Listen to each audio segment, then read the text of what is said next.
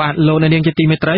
អ្នកនិយមលទ្ធិប្រជាធិបតេយ្យមកពីតាមបណ្ដារដ្ឋនានាកាលពីថ្ងៃសុក្រទី1ខែមិថុនាម្សិលមិញនេះបាននាំគ្នាទៅធ្វើបាតកម្មនៅមុខស្ថានបេសកកម្មអចិន្ត្រៃយ៍របស់ប្រទេសជប៉ុនប្រចាំនៅអង្គការសហប្រជាជាតិក្នុងបូរីញូវយ៉កដើម្បីទាមទារឲ្យរដ្ឋាភិបាលទីក្រុងតូក្យូដកខ្លួនចេញពីការគាំទ្រដល់ដំណើរការបោះឆ្នោតនៅកម្ពុជាបាទលោកមួងណារ៉េតដែលបានទៅយកព័ត៌មានដល់បូរីញូវយ៉កមានសេចក្តីរាយការណ៍ផ្ទាល់ជុំវិញបាតកម្មនេះបាននៅវេលាម៉ោង11ពេលព្រឹកបាទម៉ោងនៅឯទីក្រុងញូវយ៉កនៅសហរដ្ឋអាមេរិកនេះតែត្រូវនឹងម៉ោង12យប់ទៅហើយនៅឯស្រុកខ្មែរនោះគឺនៅថ្ងៃទី1បងប្អូនខ្មែរដែលនៅសហគមន៍ខ្មែរនេះគឺជាពិសេសអ្នកដែលមកពីបណ្ដារដ្ឋឆ្ងាយពីទីក្រុងញូវយ៉កណាស់អ្នកខ្លះនៅរហូតដល់រដ្ឋ Massachusetts ឬក៏ទីក្រុង Lowell រដ្ឋ Massachusetts ឯណោះអ្នកខ្លះទៀតមកពីខាង Philadelphia បាទក្រុង Philadelphia នៃរដ្ឋ Pennsylvania បានមកជួបជុំគ្នានៅឯស្នាក់ការអង្គការសហប្រជាជាតិនៅឯទីក្រុងញូវយ៉កនេះតែម្ដងគឺមានក្រុមអ្នកតវ៉ាដែលគ្រប់គ្រងគណៈបក្សសង្គ្រោះជាតិជាច្រើនរូបហ្នឹងគឺបូកចូលគ្នាទៅប្រហែលជាជាង200អ្នកដែលមកប្រមូលក្រុមគ្នាតាំងតែពីព្រឹកដើម្បីដាក់ញត្តិឲ្យស្ថានទូតជប៉ុនប្រចាំនៅអង្គការសហប្រជាជាតិនេះទៅគឺជាស្ថានបេសកកម្មអចិន្ត្រៃយ៍របស់ប្រទេសជប៉ុនប្រចាំអង្គការសហប្រជាជាតិអ្នកដែលមកចូលរួមតវ៉ាហ្នឹងគឺគាត់មានការមិនសប្បាយចិត្តត្រង់ថាប្រទេសជប៉ុននៅតែមិនទាន់បង្ហាញចំហឲ្យចាក់ច្បាស់ជាងនេះតទៅជាមួយនឹងការបោះឆ្នោតនៅកម្ពុជានេះបើទោះបីជាប្រទេសជប៉ុនបានបញ្ជាក់ចំហម្ដងហើយម្ដងទៀតថាចង់ឲ្យមានការបោះឆ្នោតមួយដោយសេរីត្រឹមត្រូវនឹងយុត្តិធម៌យ៉ាងណាក្តីក៏ប៉ុន្តែប្រទេសជប៉ុនមិនបានជួយធ្វើយ៉ាងណាដើម្បីឲ្យការបោះឆ្នោតនេះឲ្យបានសេរីត្រឹមត្រូវនឹងយុត្តិធម៌ដោយការចង់បានរបស់ជប៉ុនទេដូច្នេះហើយបានជាប្រជាពលរដ្ឋខ្មែរនៅទីនេះចង់ទាមទារឲ្យប្រទេសជប៉ុនហ្នឹងចាត់វិធានការណាមួយជាក់ស្ដែងជាងនេះពីជាងការដែលគ្រាន់តែសម្ដែងក្តីព្រួយបារម្ភនោះហើយនៅក្នុងការដែលដាក់ញត្តិទៅស្ថានទូតជប៉ុននោះគឺពួកគាត់ដាក់បានសម្រេចដោយមានមន្ត្រីទូតជប៉ុនបានអញ្ជើញកូនស្រីរបស់លោកកឹមសុខាគឺកញ្ញាកឹមសមាធិដាបានចូលទៅដាក់ញត្តិដល់ស្ថានទូតហ្នឹងហើយកញ្ញាចេញមកពីដាក់ញត្តិហ្នឹងវិញគឺបានប្រាប់ថាខាងស្ថានទូតគេបានទទួលញត្តិហើយគេប្រាប់ថាគេនឹងយកញត្តិនេះទៅផ្ដាំផ្ញើឬក៏យកទៅជូនទៅដល់រដ្ឋាភិបាលជប៉ុនឲ្យបានដឹងឮប៉ុន្តែចំពោះថាលទ្ធផលយ៉ាងណានោះគឺយើងនៅមិនទាន់ដឹងច្បាស់នៅឡើយទេព្រោះកញ្ញាថាគេក៏មិនបានសន្យាថានឹងមានលទ្ធផលជាក់ស្ដែងយ៉ាងណាដែរក៏ប៉ុន្តែនៅក្នុងការដាក់ញត្តិនេះបានខាងក្រុមបាតកោឬក៏អ្នកតវ៉ានេះពួកគាត់បានសម្ដែងមតិគ្រប់គ្នាថានៅពេលដែលជប៉ុនមិនព្រមចាត់វិធានការណាមួយទៅតាមសំណូមពរបាទសំណូមពររបស់គាត់នឹងមានចំនួន3ធំបាទទី1នេះគឺសំណូមពរសូមឲ្យប្រទេសជប៉ុនកាត់ផ្តាច់ជំនួយទៅគណៈកម្មាធិការជាតិរៀបចំការបោះឆ្នោតឬហៅកាត់ថាកោជបហើយសំណុំពរទី2នេះគឺចង់ឲ្យជប៉ុនហ្នឹងបើសិនជានៅតែស្ថានភាពនយោបាយនឹងនៅដដែលអញ្ចឹងទេហើយការបោះឆ្នោតនឹងប្រព្រឹត្តទៅដោយតាមការគោរពទុកនៅថ្ងៃទី29ខែកក្កដាឆ្នាំ2018ដោយគ្មានវត្តមានគណៈបក្សសង្គ្រោះជាតិដោយគ្មានវត្តមានឬក៏លោកកម្មសខានៅតែមិនទាន់បានរួចស្រួលសកម្មជននយោបាយផ្សេងទៀតរបស់គណៈបក្សសង្គ្រោះជាតិនៅតែជាប់ពន្ធនាគារថ្នាក់ដឹកនាំគណៈបក្សសង្គ្រោះជាតិទាំង118នាក់នៅតែគ្មានសិទ្ធិធ្វើនយោបាយនិយាយរួមគឺបើសិនជាគណៈបក្សសង្គ្រោះជាតិនៅតែមិនអាចចូលរួមការបោះឆ្នោតទេពួកគាត់ចាត់ទុកថាការបោះឆ្នោតនេះមិនអាចទទួលយកបានទេហើយក៏ចង់ឲ្យប្រទេសជប៉ុនហ្នឹងសម្ដែងការបដិសេធឬក៏ជំទាស់លទ្ធផលបោះឆ្នោតនេះដែរពីអ្វីដែលជប៉ុនធ្លាប់បានធ្វើហើយតាមការអះអាងរបស់អ្នកដែលចូលរួមតវ៉ាហ្នឹងថាចាក់ទងជាមួយនឹងប្រទេសអន្តរជាតិមួយដែរគឺប្រទេសវេណេស៊ុយឡាណាដែលការបោះឆ្នោតមួយមិនមានគណៈបកប្រឆាំងចូលរួមហើយអ្នកដែលទៅចូលរួមបោះឆ្នោតនោះមានចំនួនក្រោម 50% ដែលធ្វើឲ្យខាងគណៈបកប្រឆាំងអំពាវនាវឲ្យសហគមន៍អន្តរជាតិមិនទទួលស្គាល់ហើយជាលទ្ធផលគឺសហគមន៍អន្តរជាតិរួមទាំងសហរដ្ឋអាមេរិកផងគឺមិនទទួលស្គាល់អញ្ចឹងមែនឥឡូវនេះអ្វីដែលគាត់ចង់បានចំពោះទូតជប៉ុនគឺចង់ឲ្យជប៉ុនធ្វើអញ្ចឹងដែរហើយសំណុំពរទី3នេះគឺជាការពិតណាស់គឺចង់ឲ្យមានលទ្ធិប្រជាធិបតេយ្យវិញនៅកម្ពុជាដោះលែងអ្នកទោសនយោបាយទាំងអស់ជាពិសេសគឺដោះលែងលោកកម្មសខានិងដោះលែងសកម្មជនដទៃទៀតរបស់គណៈបក្សសង្គ្រោះជាតិដែលកំពុងតែជាប់ពន្ធនាគារនឹងធ្វើយ៉ាងណាឲ្យអ្នកនយោបាយគណៈបក្សសង្គ្រោះជាតិទាំង118នាក់នេះមានសិទ្ធិធ្វើនយោបាយដោយការវិញចូលរួមប្រគល់ប្រជែងការបោះឆ្នោតមួយដោយសេរីត្រឹមត្រូវយុត្តិធម៌ហើយសំណូមពរចុងក្រោយនោះគឺដោយសារតែប្រទេសជប៉ុនជាប្រទេសម្ចាស់ហត្ថលេខីនៃកិច្ចព្រមព្រៀងសន្តិភាពទីក្រុងប៉ារីពួកគាត់ស្នើឲ្យប្រទេសជប៉ុនជួយធ្វើយ៉ាងណាដើម្បីរំលឹកនិងធ្វើឲ្យរដ្ឋាភិបាលគុណរបបលោកហ៊ុនសែននេះគឺអនុវត្តឲ្យបានខ្ជាប់ខ្ជួនទៅតាមស្មារតីនៃកិច្ចព្រមព្រៀងសន្តិភាពទីក្រុងប៉ារីដែលប្រកាន់គោលជំហរ លទ្ធិប្រជាធិបតេយ្យសេរីពហុបកដែលពួកគាត់បានអះអាងច្បាស់ថានៅស្រុកខ្មែរសប្តាហ៍ថ្ងៃនេះគ្មានទេគោលការណ៍បែបនេះនោះដោយសារតែមានការរដ្ឋបတ်សិទ្ធិសេរីភាពដល់ខាងសម្លេងប្រឆាំងក៏ដូចជាការសុខបុកម្នេញដល់អង្គការសង្គមស៊ីវិលដូចជាការបិទសារព័ត៌មានឯករាជ្យអីជាដើមនោះនៅពេលនេះខ្ញុំបាទមុងណារ៉េតអាស៊ីសេរីរាយការណ៍ចេញពី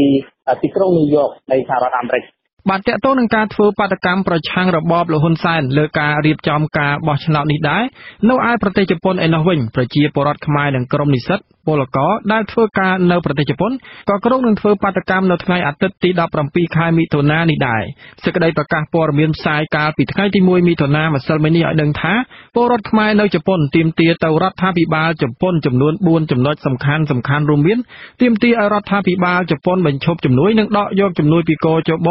និងប្រកាសមិនទទួលស្គាល់ការរៀបចំការបោះឆ្នោតបាតកោក៏ទាមទារឲ្យជប៉ុនប្រកាសមិនទទួលស្គាល់លទ្ធផលបោះឆ្នោតនិងត្រូវបង្កកទិដ្ឋាការឬវីសាចំពោះក្រុមមន្ត្រីទាំងឡាយរបស់របបលហ៊ុនសែនដែលចូលរួមបំផ្លាញលទ្ធិប្រជាធិបតេយ្យនិងសិទ្ធិមនុស្សនៅកម្ពុជាកុំឲ្យចូលទឹកដីជប៉ុនជាដើម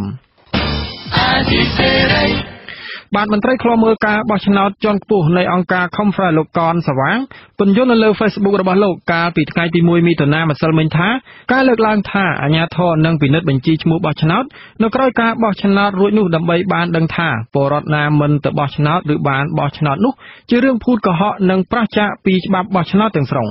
លោកកនសវាងពន្យល់ថានៅក្នុងបទបញ្ជានិងនីតិវិធីបោះឆ្នោតជ្រើសតាំងតំណាងរាស្ត្រចម្ពោះទី8ប្រការ 8.12 បានបញ្ជាក់យ៉ាងច្បាស់ពីការរៀបចំឯកសារឬសញ្ញាឆ្នោតនៅក្នុងកញ្ចប់ក៏ប៉ុន្តែការបើកមើលហបឆ្នោតវិញបានលុះត្រាតែក្នុងករណីមានបណ្ដឹងណាមួយពីគណៈបកនយោបាយទើបកជបតម្រូវឲ្យសាររើឡើងវិញទើបគេអាចបើកកញ្ចប់នោះបានលោកកនសវាងសរសេរបញ្ជាក់ដូចនេះនៅក្រៅពីលោកនាយករដ្ឋមន្ត្រីហ៊ុនសែនកាលពីថ្ងៃទី31ឧសភាបានគម្រាមកំហែងទៅប្រជាពលរដ្ឋណាដែលបំរុងប្រើទឹកខ្មៅជ្រលក់ម្រាមដៃដើម្បីគេចវាសមិនទៅបោះឆ្នោតថាជាអំពើខុសច្បាប់ហើយប្រឈមនឹងមានទោសដាក់ពន្ធនាគារប៉ុន្តែអ្នកគាំទ្រគណៈបកប្រឆាំងមួយចំនួនបានចាត់ទុកសម្ដីរបស់លោកហ៊ុនសែនបែបនេះថាគ្រាន់តែជាការភ័យស្លន់ស្លោខ្លាចពលរដ្ឋមិនទៅបោះឆ្នោតដើម្បីឲ្យលោកមិនបានឡើងកាន់អំណាចបន្តទៀតតែប៉ុណ្ណោះបាទសកម្មជនគណៈបកប្រឆាំងនៅសហរដ្ឋអាមេរិកកំពុងធ្វើយុទ្ធនាការពន្យល់តំណាងរាស្ត្ររបស់ពួកគេឲ្យគាំទ្រសេចក្តីព្រាងច្បាប់ដាក់ទណ្ឌកម្មលើរបបលហ៊ុនសែនអនុប្រធានចលនាសង្គ្រោះជាតិទទួលបន្ទុកខាងផ្នែកស្ត្រីអ្នកស្រីសេងជេណែតបានប្រាប់អាស៊ីសេរីតាមទូរស័ព្ទថាអ្នកស្រីក្រុងយកញត្តិទៅឲ្យលោក Robert Brady ដែលជាតំណាងរាស្ត្រសហព័ន្ធរបស់សហរដ្ឋអាមេរិកប្រចាំរដ្ឋ Pennsylvania នៅថ្ងៃប្រហោះទី7មិថុនាខាងមុខនេះដើម្បីឲ្យតំណាងរាស្ត្ររូបនេះគាំទ្រសេចក្តីព្រាងច្បាប់លេខ HR 5754ស្តីពីលទ្ធិប្រជាធិបតេយ្យកម្ពុជា2018ឆ្ពោះទៅរកការអនុម័តនៅសភាពេញអង្គក្នុងពេលឆាប់ខាងមុខនេះកាលពីពាក់កណ្ដាលខែឧសភាកន្លងទៅនេះគណៈកម្មាធិការទទួលបន្ទុកកិច្ចការបរទេសនៃសភាតំណាងរាស្ត្ររបស់សហរដ្ឋអាមេរិកប្រចាំរដ្ឋធានី Washington បានអនុម័តសេចក្តីព្រាងច្បាប់នេះដើម្បីដាក់ទណ្ឌកម្មលើរបបក្រុងភ្នំពេញតាមរយៈការបង្កកទ្រព្យសម្បត្តិរដ្ឋបတ်ការចល័តសាច់ប្រាក់ក្នុងស្ថាប័នហិរញ្ញវត្ថុនៅសហរដ្ឋអាមេរិកនិងបិទទិដ្ឋាការមន្ត្រីយោធាជាន់ខ្ពស់មន្ត្រីកងកម្លាំងសន្តិសុខនិងមន្ត្រីសំខាន់ដែលបានចូលដៃចូលជើងជាមួយលោកហ៊ុនសែនក្នុងការបំផ្លាញដំណើរការប្រជាធិបតេយ្យនៅកម្ពុជាសហភាពពេញអង្គសហរដ្ឋអាមេរិកក្រុងនឹងពិនិត្យច្បាប់នេះមុននឹងដាក់ឲ្យប្រធានាធិបតីពិនិត្យនិងចុះហត្ថលេខាចូលជាធរមានអ្នកស្រីសេងជេណែតមានប្រសាសន៍ថាអ្នកស្រីនឹងចាប់ផ្ដើមធ្វើយុទ្ធនាការដើរដាក់ញត្តិដល់គ្រប់តំណាងរាស្ត្រប្រចាំរដ្ឋ Pennsylvania ជិត20រូបទៀតដើម្បីឲ្យពួកគេចូលរួមគាំទ្រឲ្យមានការអនុម័តហើយចូលជាធរមានលើសេចក្តីព្រាងច្បាប់ដាក់ទណ្ឌកម្មរបបលហ៊ុនសែននេះជាងនេះទៅទៀតអ្នកស្រីក៏អំពាវនាវឲ្យពលរដ្ឋខ្មែរនៅតាមបណ្ដារដ្ឋផ្សេងចាប់ផ្ដើមធ្វើយុទ្ធនាការដូចនេះដើម្បីប្រមូលការគាំទ្រពីតំណាងរាស្ត្រនៅតាមរដ្ឋដែលពួកគេរស់នៅទៅលើសេចក្តីព្រាងច្បាប់លេខ HR 5754នេះថែមទៀតលោកអ្នកនាងកញ្ញាកំពុងស្ដាប់ការផ្សាយរបស់វិទ្យុអាស៊ីសេរីពីរដ្ឋធានី Washington សហរដ្ឋអាមេរិកតើការបោះឆ្នោតដែលមិនមានគូប្រកួតមានគីឡូនិងសាច់ដុំប្រហាក់ប្រហែលគ្នាអាចទទួលបានភាពស្របច្បាប់បានទេប្រសិនបើពលរដ្ឋខ្មែរងើបឡើងព្រមគ្នាប្រឆាំងនឹងការក្រាញអំណាចរបស់លោកហ៊ុនសែន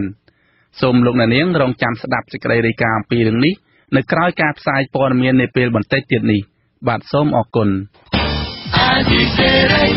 បាទសមត្ថកិច្ចកម្ពុជាបានចាប់បញ្ជូនពលរដ្ឋខ្មែរម្នាក់តាមការចង់បាននៃរដ្ឋាភិបាលយោធាថៃរបស់លោកប្រយុទ្ធច័ន្ទអូចាក្រមសិទ្ធិមនុស្សក្នុងស្រុកបានរិះគន់យ៉ាងខ្លាំងចំពោះចំណាត់ការនៃរបបលហ៊ុនសែនដែលកំពុងធ្វើឲ្យអធិបតេយ្យរបស់កម្ពុជាមានការទន់ខ្សោយនិងផ្ទុយស្មារតីនៃរដ្ឋធម្មនុញ្ញកម្ពុជា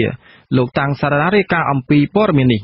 សមត្ថកិច្ចនៃរបបក្រុងភ្នំពេញកាលពីថ្ងៃទី1ខែមិថុនាម្សិលមិញបានធ្វើបច្ចុប្បន្នបញ្ជូនពលរដ្ឋខ្មែរម្នាក់ទៅឲ្យសមត្ថកិច្ចថៃដើម្បីផ្ដន្ទាទោសពាក់ព័ន្ធទៅនឹងការចោទប្រកាន់ពីបទផ្សព្វផ្សាយព័ត៌មានคล้ายៗតាមប្រព័ន្ធអ៊ីនធឺណិតការធ្វើបច្ចុប្បន្នពលរដ្ឋរបស់ខ្លួនទៅឲ្យប្រទេសថៃដូច្នេះបាននាំឲ្យមានមន្ទិលសង្ស័យជាខ្លាំងអំពីនីតិវិធីច្បាប់និងដែនអធិបតេយ្យរបស់កម្ពុជាទោះជាយ៉ាងណាក៏ដោយមន្ត្រីស៊ើបអង្កេតជាន់ខ្ពស់នៃសមាគមការពារសិទ្ធិមនុស្សអាត6លោកសង្សានការណាថ្លែងថាលោកហ៊ុនសែនត្រូវស៊ើបអង្កេតនិងប្រឹងប្រែងឲ្យអស់ពីលទ្ធភាពដើម្បីជួយលោកហេងរតនាដែលជាពលរដ្ឋខ្មែរដើម្បីកុំឲ្យត្រូវបានកាត់ទោសដោយអាជ្ញាធរថៃលោកបន្តថារដ្ឋធម្មនុញ្ញកម្ពុជាមានចែងយ៉ាងច្បាស់ថាគ្មានពលរដ្ឋខ្មែរណាម្នាក់ត្រូវបានចាប់ខ្លួនបញ្ជូនទៅឲ្យប្រទេសក្រៅណាមួយនោះឡើយលើកលែងតែមានកិច្ចព្រមព្រៀងជាមួយគ្នាទៅវិញទៅមកហើយក្នុងករណីនេះបើទោះបីជារដ្ឋាភិបាលនៃប្រទេសទាំងពីរមានកិច្ចព្រមព្រៀងជាមួយគ្នាក៏ដោយក៏រដ្ឋាភិបាលកម្ពុជាត្រូវបង្ហាញពីការទទួលខុសត្រូវក្នុងនាមជាអាណាព្យាបាលលើពលរដ្ឋរបស់ខ្លួនដើម្បីកុំឲ្យសិទ្ធិពលរដ្ឋខ្លួនឯងត្រូវបានរំលោភដោយប្រទេសដទៃនោះដោយសារតែមានហេតុផលនៃកិច្ចព្រមព្រៀងជាមួយគ្នាយើងចិត្តតែមានការបញ្ជូនពលរដ្ឋខ្លួនទៅឲ្យរដ្ឋបរទេសចឹងវាធ្វើឲ្យសិទ្ធិរបស់ពលរដ្ឋរបស់ខ្លួននឹងត្រូវបានបរទេសដែលជាអ្នកជិតខាងខ្លួនឯងចិត្តតែមានការរំលោភបំពានអីចឹងទៅណាហើយក្នុងនាមជាអាណាព្យាបាលរបស់ពលរដ្ឋយើងគួរគិតគូរទៅលើពលរដ្ឋរបស់ខ្លួនសិនមុននឹងយើងគិតគូរទៅដល់រដ្ឋផ្សេងទៀតដែលគេធ្វើកិច្ចព្រមព្រៀងជាមួយគ្នាហ្នឹងអញ្ចឹងយើងគួរគិតមុននឹងចាត់វិធានការទៅដល់ដំណាក់កាលបញ្ជូនខ្លួនទៅឲ្យបរទេសណាបាទ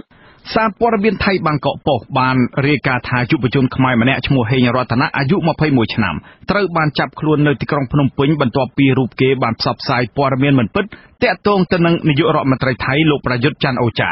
ព័ត៌មានคล้ายៗនោះគឺស្ដីអំពីលោកប្រយុទ្ធច័ន្ទអូចាស្ដីបន្ទោសប្រជាពលរដ្ឋថៃថាគំរាមច្រើនពេកបើសាំងឡើងថ្លៃយកទឹកមកចាក់ជំនួសទៅហើយព័ត៌មាននេះត្រូវបានបង្ហោះលើគេហទំព័រមួយឈ្មោះ Retas ដែលអាជ្ញាធរថៃអះអាងថាជាគេហទំព័រផ្សព្វផ្សាយពាក្យចចាមអារាមជាភាសាថៃគ្រប់គ្រងដោយលោកហេងរតនាយុវជនឈ្មោះហេងរតនាត្រូវបានអាជ្ញាធរថៃចេញដីកាតាមចាប់ខ្លួនដោយរងការចោទប្រកាន់ពីបទផ្សព្វផ្សាយព័ត៌មានមិនពិតនៅលើប្រព័ន្ធកុំព្យូទ័រដែលធ្វើឲ្យប៉ះពាល់ដល់សន្តិសុខជាតិឬធ្វើឲ្យសាធារណជនមានការភ័យស្លន់ស្លោក្រោមច្បាប់ឧក្រិដ្ឋកម្មលើប្រព័ន្ធកុំព្យូទ័រយុវជនរូបនេះអាចប្រឈមទៅនឹងការជាប់ពន្ធនាគាររហូតដល់5ឆ្នាំនិងអាចរងការពិន័យប្រាក់រហូតដល់ 10,000 បាតប្រសិនបើលោកត្រូវបានរកឃើញថាបានប្រព្រឹត្តកំហុសដោយការចោទប្រកាន់មែននោះក្រៅពីការចាប់ខ្លួនលោកហេងរតនាដែលជាជនជាតិខ្មែរនេះអាជ្ញាធរថៃក៏បានចាប់ខ្លួនពលរដ្ឋថៃចំនួន6នាក់ផ្សេងទៀតដែរដោយសារតែពួកគេបានចែករំលែកព័ត៌មាននេះទោះជាយ៉ាងណាក៏ដោយការចោទប្រកាន់របស់អាជ្ញាធរថៃនេះត្រូវបានលោកហេងរតនាបដិសេធលោកបានសរសេររៀបរាប់នៅលើ Facebook នៅមុនការចាប់ខ្លួនថាលោកមិនបានធ្វើនិងមិនបានចែករំលែករឿងរ៉ាវដែលប៉ូលីសថៃបានចោទប្រកាន់នោះទេហើយមូលហេតុដែលមានឈ្មោះរបស់លោកនោះគឺដោយសារតែលោកធ្លាប់ជាគ្រូបង្រៀនឲ្យបង្កើតនិងប្រើប្រាស់ website ផ្ទាល់ខ្លួនឈ្មោះ WordPress និងធ្លាប់បានជួយទិញ hosting domain ឲ្យកូនសិស្សរបស់លោកកាលពីប្រមាណឆ្នាំមុនប៉ុណ្ណោះលោកអះអាងថាលោកមិនបានពាក់ព័ន្ធទៅនឹងអ្វីដែលអ្នកបង្ហោះអត្ថបទនៅលើគេហទំព័រ retas.com នោះឡើយក្រោយចាប់បញ្ជូនខ្លួនទៅដល់ប្រទេសថៃលោកហេងរតនាត្រូវបានដោះលែងឲ្យនៅក្រៅឃុំតាមសំណើរបស់មន្ត្រីទូតខ្មែរនៅប្រទេសថៃនេះបើតាមសេចក្តីរាយការណ៍របស់កាសែតបាងកកប៉ុស្តិ៍ទោះបីជាយ៉ាងណាក៏ដោយមន្ត្រីនាំពាក្យនៃក្រសួងមហាផ្ទៃបដិសេធព័ត៌មានដែលចុះផ្សាយក្នុងកាសែតរបស់ថៃអ្នកនាំពាក្យក្រសួងមហាផ្ទៃលោកឧត្តមសេនីយ៍ខៀវសុភ័ក្របានប្រាប់វិទ្យុក្នុងស្រុកមួយថាលោកមិនទាន់ទទួលបាននូវព័ត៌មានទាក់ទងទៅនឹងករណីនេះនៅឡើយទេហើយថាគ្មានច្បាប់ណាបញ្ជូនខ្លួនពលរដ្ឋខ្លួនឯងទៅកាត់ទោសនៅប្រទេសដទៃនោះឡើយលោកថាប្រសិនបើមានករណីនេះពិតប្រាកដនោះតុលាការកម្ពុជានឹងកាត់ទោសជនសង្ស័យផ្ទាល់តែម្ដងមន្ត្រីស៊ើបអង្កេតជាន់ខ្ពស់នៃសមាគមការពារសិទ្ធិមនុស្សអាត6លោកសង្សានការណាសង្កត់ធ្ងន់ថាកម្ពុជាមិនទាន់មានច្បាប់ស្ដីពីឧក្រិដ្ឋកម្មលើប្រព័ន្ធអ៊ីនធឺណិតនៅឡើយទេដូច្នេះបើទោះបីជាយុវជនរូបនោះបានប្រព្រឹត្តកំហុសមែនក៏ដោយក៏មិនអាចនាំខ្លួនយុវជនរូបនោះទៅតាមការចង់បានរបស់ថៃនោះដែរព្រោះការធ្វើរបៀបនេះនឹងក្លាយជាការគំរាមកំហែងថ្មីមួយទៀតដល់សេរីភាពក្នុងការបញ្ចេញមតិរបស់ពលរដ្ឋខ្មែរខ្ញុំតាំងសារ៉ាដាអាស៊ីសេរីពីរដ្ឋធានី Washington បាទរដ្ឋាភិបាលបានសម្រេចផ្តល់ប្រាក់បូរេប្រទានសម្រាប់ទូទាត់ប្រាក់ឈ្នួលនិងប្រាក់អត្ថប្រយោជន៍ជូនដល់កម្មករដែលថៅកែរត់ចោលនៅក្នុងរោងចក្រចំនួន9សេចក្តីជូនដំណឹងរបស់ក្រសួងការងារនិងបណ្ដុះបណ្ដាលវិជ្ជាជីវៈបានឲ្យដឹងថារោងចក្រដែលថៅកែរត់ចោលនោះនៅរាជធានីភ្នំពេញមានចំនួន5រោងចក្រនៅខេត្តកណ្ដាលមានចំនួន1រោងចក្រនិងនៅខេត្តកំពង់ស្ពឺមានចំនួន3រោងចក្រក្រសួងការងារបានអំពាវនាវឲ្យអតីតកម្មករដែលធ្វើការនៅរោងចក្រកែវដែលមានទីតាំងស្ថិតនៅស្រុកសំរោងទងខេត្តកំពង់ស្ពឺត្រូវមកពិនិត្យបញ្ជីនិងបើកប្រាក់ឈ្នួលនិងអត្ថប្រយោជន៍នៅមន្ទីរការងារខេត្តកំពង់ស្ពឺចាប់ពីថ្ងៃទី7ដល់ថ្ងៃទី15ខែមិថុនាឆ្នាំ2018នៅរៀងរាល់ម៉ោងធ្វើការកម្មករដែលត្រូវបើកប្រាក់បូរេប្រទានត្រូវយកឯកសារពាក់ព័ន្ធទៅជាមួយដូចជាការសម្គាល់ខ្លួនកម្មករក្នុងរោងចក្រច្បាប់ដើមសៀវភៅការងារបានបេឡាជារបបសន្តិសុខសង្គមអត្តសញ្ញាណប័ណ្ណសញ្ជាតិខ្មែរលិខិតឆ្លងដែនឬកិច្ចសន្យាការងារការយកចិត្តទុកដាក់ចំពោះកម្មករពីសំណាក់រដ្ឋាភិបាលនេះធ្វើឡើងស្របពេលដែលការបោះឆ្នោតជ្រើសតាំងតំណាងរាស្ត្រនីតិកាលទី6ខិតជិតមកដល់នាពេលខាងមុខនេះគឺនៅថ្ងៃទី29ខែកក្កដាបាទសូមលោកនាងស្ដាប់បទសម្ភាសន៍រវាងលោកតាំងសារ៉ាដានិងលោករងឈុនប្រធានសហភាពសហជីពកម្ពុជាដូចតទៅបាទជំរាបសួរលោករងឈុនបាទជំរាបសួរលោករងឈុនតើលោកយល់យ៉ាងណាដែរនៅពេលដែលរដ្ឋាភិបាលប្រើប្រាស់ថវិកាជាតិដើម្បីសងកម្មករជំនួសរោងចក្រហ្នឹងបាទចំពោះរដ្ឋាភិបាលប្រើថវិកាដើម្បីថវិកាជាតិដើម្បីផ្ដល់ដល់កម្មករកម្មការិនីដែលទទួលរងគ្រោះដោយសារនយោបាយកិច្ចពិសេសមិនទទួលខុសត្រូវចំពោះយើងសហភាពសហជីពកម្ពុជាយើងសាកតនៅការផ្ដល់ដំណោះស្រាយជូនបងប្អូនកម្មករកម្មការិនីប៉ុន្តែតាមការពិតបញ្ហាទាំងអស់ហ្នឹងវាត្រូវតែបន្ទុកទៅលើនយោជកដែលអ្នកទទួលខុសត្រូវដោះស្រាយជូនកម្មករមិនមែនជារឿងរដ្ឋាភិបាលដែលយកអធិការជាតិទៅធ្វើបរិបទទានផ្ដល់ដំណោះស្រាយជូនបងប្អូនកម្មករកម្មការិនីប៉ុន្តែដោយសារតែនយោជកអតិថិមិនទទួលខុសត្រូវចំពោះបញ្ហាទាំងអស់នេះដូច្នេះរដ្ឋាភិបាលត្រូវតែចេញមុខការពារហើយនឹងផ្ដល់ដំណោះស្រាយជូនបងប្អូនកម្មករកម្មការិនីហើយទាក់ទងទៅនឹងករណីការកិច្ចវិនិច្ឆ័យដែររដ្ឋាភិបាលគួរតែតាមចាប់ឬមួយនាំខ្លួននយោជកដែលកិច្ចវិសមិនទទួលខុសត្រូវនឹងយកមកដំណើរទៀតទៅតាមផ្លូវច្បាប់ដើម្បីប្រមានទៅដល់នយោជកផ្សេងទៀតឲ្យមានការទទួលខុសត្រូវចំពោះកម្មករកម្មការិនីមិនត្រូវឲ្យកម្មករកម្មការិនីទទួលរងទុក្ខរងចាំដំណោះស្រាយរាប់សិបខែនៅពេលនៅដេកហាលភ្លៀងខាងសើមយានរោងចក្រខ្លាចទេដឹកយកសម្ភារៈចេញពីរោងចក្រនោះបាទលោករងឈុនតើការចំណាយពេលយូរខែរបស់កម្មករក្នុងការដេកចាំនៅខាងមុខរោងចក្រដូច្នេះតើគួរតែមានការទូទាត់សំណងដល់ពួកគេចំពោះការចំណាយពេលរបស់ពួកគាត់ក្នុងការទាមទារទៅដល់ប្រាក់សំណងដែលថៅកែរត់ចោលនឹងដែរទេបាទបញ្ហាទាំងអស់ហ្នឹងវាត្រូវតែគិតគូរពីព្រោះគាត់ចំណាយពេលវេលារាប់សិបខែដើម្បីដេកយាននៅរោងចក្រយើងមាននឹងការដឹកទំនិញដឹកម៉ាស៊ីនរត់ចេញពីរោងចក្រប៉ុន្តែអ្វីដែលយើងចង់បានលើកពីអ្វីដែលកម្មករដែលថាថាវិការទៅជួបតាមរយៈដំណោះស្រាយហ្នឹងយើងគិតថាឲ្យតែបានអ្វីដែលនយោជកជាពាក់គាត់នឹងទៅវាជាការមួយសាហាវពីព្រោះពួកគាត់ព្រួយបារម្ភខ្លាចបញ្ហានេះមិនត្រូវបានទទួលដោះស្រាយជូនពួកគាត់ផងបាទមួយវិញទៀតដូចថាក្រៅតែពីការផ្ដល់ប្រាក់បូរេប្រទានដល់កម្មករតើរដ្ឋាភិបាលគួរមានដំណោះស្រាយយ៉ាងម៉េចចំពោះបញ្ហាប្រឈមដល់កម្មករនឹងបាទដើម្បីបញ្ជៀសនៅបញ្ហាប្រឈមដល់កម្មកររដ្ឋាភិបាលត្រូវតែអនុវត្តទៅតាមអ្វីដែលមានចែងនៅក្នុងច្បាប់រាល់ការវិនិយោគទុនមុននឹងមកដាក់ទុននៅកម្ពុជាបើជារោងចក្រឬមួយបើក្រុមហ៊ុនណាមួយត្រូវមានដំណើរសាច់ប្រាក់នៅរដ្ឋាភិបាលជាតិជៀសវាងនៅពេលដែលបញ្ហាក្រុមហ៊ុនមានបញ្ហានយោជករត់តិចពេក យើងយកអធិការរបស់ក្រុមហ៊ុនយកមកដល់សំណងជូនដល់បងប្អូនកម្មករកម្មការិនីជៀសវាងឲ្យកម្មករកម្មការិនីមេតែតាមត្រែងស្វែងរកដំណោះស្រាយរាប់សិបខែបាទហើយយើងធ្វើការកត់សម្គាល់រយៈពេលកន្លងមករាល់នយោជកដែលកិច្ចព្រឹកមិនទទួលខុសត្រូវយើងមិនដែលឃើញអាជ្ញាធរខាត់ខ្លួនឬនាំខ្លួននយោជកខលខូចទាំងអស់នោះយកមកផ្ដន់ទោសទៅតាមផ្លូវច្បាប់វាតែងតែកិច្ចព្រឹករួចខ្លួនតែម្ដងបាទលោករងឈុនតើមូលហេតុអ្វីបានជាថៅកែរោងចក្របិទរោងចក្រជាបន្តបន្ទាប់តើដោយសារតែកត្តានយោបាយឬក៏ដោយសារតែការបិទរោងចក្រនឹងហើយដោយសារមិនចង់ផ្ដល់ប្រាក់អត្ថប្រយោជន៍អីផ្សេងដល់កម្មករឲ្យទៅបើករោងចក្រថ្មីទៀតឬក៏យ៉ាងណាដែរបាទសូមលោកបកស្រាយបន្ថែមការបិទរោងចក្រនេះមិនមែនតែបិទក្នុងរយៈពេលប្រមាណខែដែលមានរោងចក្រ8 9នេះទេពីជារឿយមកតែកើតមានវាមានករណីច្រើនយ៉ាងជួនកាលរោងចក្រគាត់នឹងប្រើកម្មករដែលមានអតីតភាពយូរច្រើនឆ្នាំអញ្ចឹងហើយគាត់តែងតែមានលេសតិចពេកបាទតិចពេកមិនចង់ទទួលអត្ថប្រយោជន៍ទៅលើអតីតភាពការងារអតីតភាពរបស់បងប្អូនកម្មករកម្មការិនីហ្នឹងដែលកន្លងមកជួនកាលគាត់ជំលិះសម្ភារៈម្ដងតិចដល់ហើយគាត់ទៅបើកកន្លែងថ្មី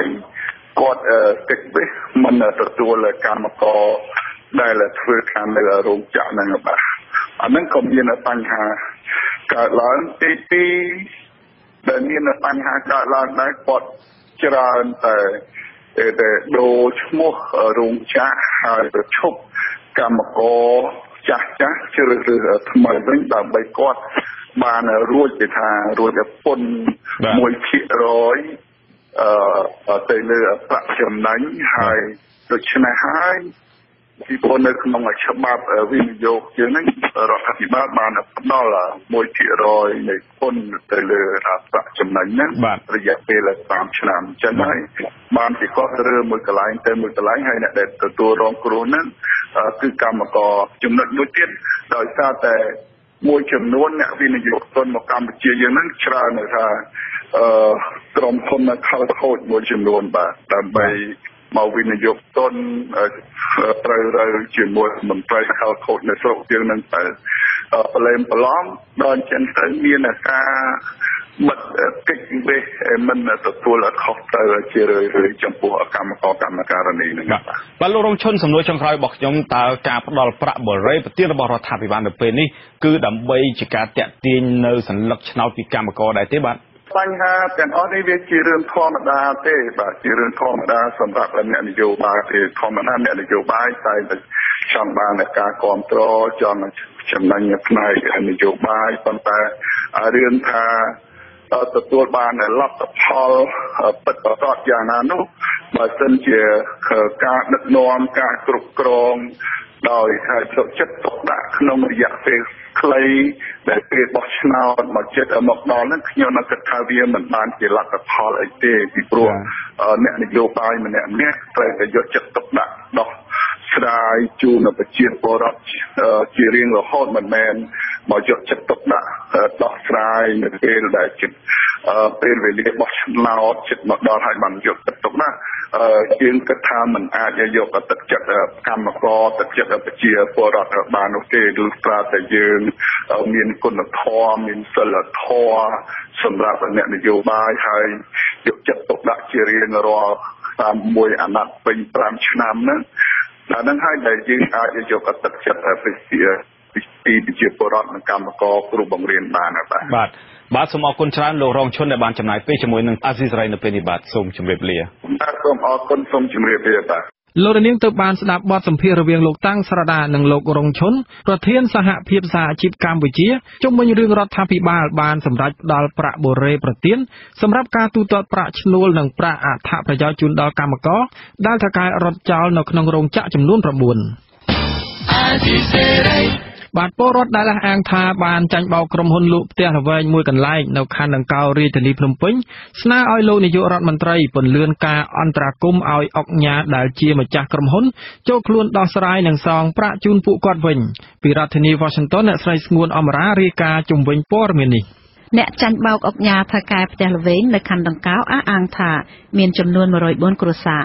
ហើយពួកគាត់ជាមន្ត្រីរាជការនគរបាលគ្រូបង្រៀនបុគ្គលិកក្រុមហ៊ុនអង្គការសមាគមអាជីវករនិងពលរដ្ឋទូទៅ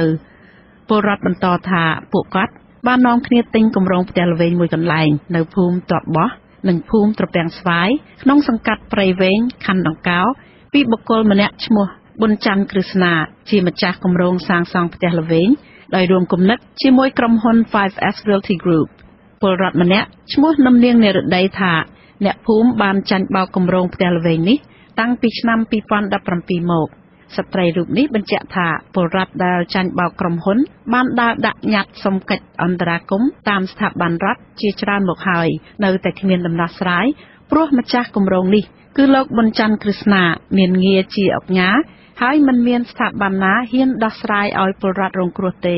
ពលរដ្ឋរងគ្រោះរូបនេះឲ្យដឹងទៀតថាអង្គការម្ចាស់គម្រោងផ្ទះល្វែងមួយនេះមានមុខរបរច្រើនណាស់ហើយភាគច្រើនគឺដើរបោកប្រាស់ពលរដ្ឋពីកន្លែងមួយទៅកន្លែងមួយលោកប៊ុនច័ន្ទក្រឹស្នានោះគាត់បោកគេតាំងពីឆ្នាំ2008ហើយអត់មានអាគេធ្វើអីគាត់កើតទេគម្រោងគាត់គឺបោកទាំងអស់ហ្មងសពកន្លែងប្រជាជននៅទឹកខ្មៅនោះជាង300គ្រួសារតែមកប៉ាពួកខ្ញុំនៅព្រៃសរនេះ104គ្រួសារអញ្ចឹងបងឲ្យទឹកលុយគាត់យកពួកខ្ញុំទៅហ្នឹងជាង$1 លានឯណោះដាក់ចំណាត់ការគ្រប់កន្លែងគ្មានអាគេធ្វើអីគាត់បានទាំងអស់មកទល់ពេលនេះកាលពីថ្ងៃទី31ខែឧសភាតំណាងពលរដ្ឋរងគ្រោះជាច្រើនអ្នកបាននាំគ្នាយកញត្តិទៅដាក់ជូនខុទ្ទកាល័យលោកនាយករដ្ឋមន្ត្រីហ៊ុនសែននៅក្រោមដើមពោធិ៍មុខវត្តបទុមវត្តីក្រុងភ្នំពេញក្នុងបំណងស្នើសុំឲ្យលោកនាយករដ្ឋមន្ត្រីជួយអន្តរាគមន៍ឲ្យលោកប៊ុនច័ន្ទក្រឹស្នានិងក្រុមហ៊ុន FS Realty Group ចូលខ្លួនមកដោះស្រាយនិងសងប្រាក់ជូនពួកគាត់វិញឲ្យគ្រប់ចំនួនពលរដ្ឋអះអាងថាច្រើនឆ្នាំមកនេះពួកគាត់បានយកញត្តិទៅស្នើសុំអន្តរាគមន៍នៅតាមស្ថាប័ន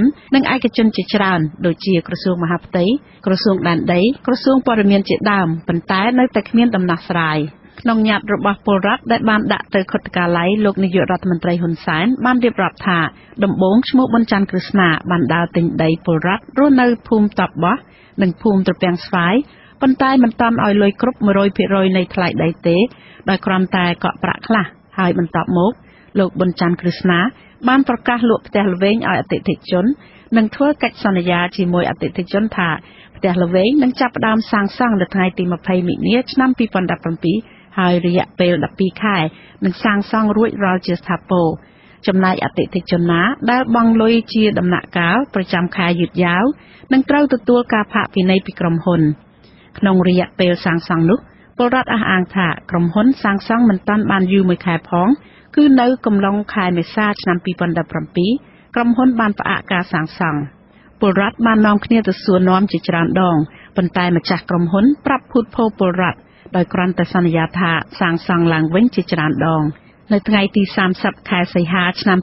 2017ពលរដ្ឋចាញ់បោកក្រុមហ៊ុនបាននាំគ្នាទៅសួរនាំដល់ទីស្នាក់ការធំរបស់ក្រុមហ៊ុន FS Realty Group នៅសង្កាត់បឹងកេងកងទី1ខណ្ឌចំការមូននិងទៅរកលោកប៊ុនច័ន្ទក្រឹស្នាដល់ផ្ទះតែពួកគាត់បានរត់គេចខ្លួនរហូតដល់សប្តាហ៍ថ្ងៃអាស៊ីសេរីមិនអាចរកប្រភពតាក់ទងលោកប៊ុនច័ន្ទក្រឹស្នានិងក្រុមហ៊ុន FS Realty Group ដើម្បីសុំការបំភ្លឺជំវិញការចោទប្រកាន់របស់ពលរដ្ឋបានទេនៅថ្ងៃទី1មិថុនាប៉ុន្តែកាលពីថ្ងៃទី31ឧសភាមន្ត្រីខុទ្ទកាល័យលោកនាយករដ្ឋមន្ត្រីហ៊ុនសែនគឺលោកគង់ចម្រើនបានចុះហត្ថលេខាទទួលយកញត្តិស្នើសុំរបស់ពលរដ្ឋចាញ់បោកក្រុមហ៊ុនផ្ទះល្វែងនោះរួចរាល់ហើយអ្នកនាំពាក្យសមាគមសិទ្ធិមនុស្សអាតហុកលោកសង្សានករណាលើកទឹកចិត្តឲ្យសមត្ថកិច្ចចាត់វិធានការផ្លូវច្បាប់លើជនណាដែលបោកប្រាស់ពលរដ្ឋបែបនេះសង្គមស៊ីវិលយល់ថាជាកាតព្វកិច្ចរបស់រដ្ឋគឺសមត្ថកិច្ចត្រូវតែចាត់វិធានការផ្លូវច្បាប់ឲ្យបានតឹងរ៉ឹងលើជនដែលប្រព្រឹត្តបោកប្រាស់ពលរដ្ឋដើម្បីកាត់បន្ថយការឆបោករបៀបនេះតទៅទៀត ខ្ញុំថាវាជាផ្នែកកំសោយផ្នែកច្បាប់បាទពីព្រោះយើងដឹងហើយការអនុវត្តច្បាប់ហ្នឹងគឺកាលណាខ្សោយទៅជនប្រភេទនេះនៅតែមានឱកាសក្នុងការបន្តមុខរបររបស់ខ្លួនដោយកេងចំណេញឆបោកអីហ្នឹងទៅលើប្រជាពលរដ្ឋអីចឹងហើយទាំងអស់នេះក៏ជាកាតព្វកិច្ចទទួលខុសត្រូវរបស់រដ្ឋដែរបាទរដ្ឋកាលណាយើងទទួលបានបណ្ដឹងហើយយើងអត់ចាត់វិធានការជនហ្នឹងវាសបញ្ជាក់ថាអំពើទាំងអស់ហ្នឹងវាហាក់ដូចអាធរហ្នឹងបើកដៃឬក៏បើកឱកាសទៅឲ្យជនប្រភេទហ្នឹងនៅតែបន្តរបររបស់ខ្លួនណាហើយអញ្ចឹងអ្នកដែលរងគ្រោះហ្នឹងគឺប្រជាពលរដ្ឋហ្នឹងហើយតែដើម្បីកុំឲ្យមានការប្រព្រឹត្តរបៀបនេះបន្តទៀតគឺច្បាប់យើងមានចាត់វិធានការទៅពលរដ្ឋហៅទង្វើរបស់អង្គញាប៊ុនច័ន្ទគ្រឹស្ណាដែលប្រើប្រាស់ល្បិចស្មោកគ្រោកបោកប្រាស់លុយពលរដ្ឋក្រីក្របែបនេះជាការបន្សល់ទុកនៅក្តីវេទនាជាច្រើនឲ្យពួកគាត់ព្រោះលុយដែលពួកគាត់បង់ប្រចាំខែឬអ្នកខ្លះបានបង់ 100% នៃថ្លៃផ្ទះនោះជាលុយបានមកពីបៀវត្សប្រចាំខែបន្តិចបន្តួចរបស់ពួកគាត់ហើយលុយខ្លះបានមកពីការខ្ចីធនាគារយកទៅបង់រំលោះផ្ទះពួកគាត់ត្រូវបង់សងធនាគារវិញជាប្រចាំខែនាងខ្ញុំស្ងួនអមរាអាស៊ីសេរី Washington នៅខេត្តស្វាយរៀងឯនោះវិញប្រជាពលរដ្ឋរស់នៅក្រុងបាវិតចោទអាជ្ញាធរមូលដ្ឋានថាបានដើរគំរាមកំហែងពលរដ្ឋឲ្យទៅបោះឆ្នោតបើមិនចង់មានបញ្ហាដល់ខ្លួននោះទេសង្គមស៊ីវិលចាត់ទុកការគំរាមកំហែងនេះគឺជាការរើសអើងនយោបាយនិងជារឿងខុសច្បាប់ដែលអាជ្ញាធរគួរជៀសវាងលោកវ៉ែនសុមេរាយការណ៍ជំវិញព័ត៌មាននេះប្រជាពលរដ្ឋឲ្យដឹងថាអាជ្ញាធរមូលដ្ឋានមួយចំនួនកំពុងដើរធ្វើយុទ្ធនាការបញ្ចុះបញ្ចូល